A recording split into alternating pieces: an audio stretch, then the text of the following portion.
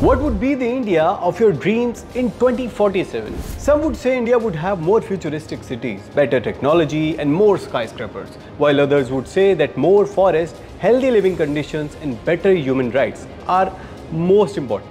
Well, we should respect all these opinions, but what some extremist groups are planning for India 2047 is extremely alarming and disheartening.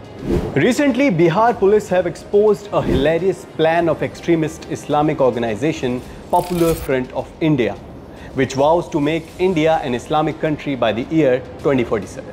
Police found a set of documents with the name India 2047 towards the rule of Islam in India. The information written in these documents are so sensitive that we can't even tell you the whole information, but yes, we'll tell you what police had shared with us today. Even if 10% of Indian Muslims rally behind the group, it may be able to convert India into an Islamic country.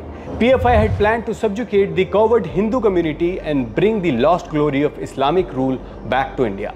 PFI also tells its followers to rally behind it and make it a grand reality.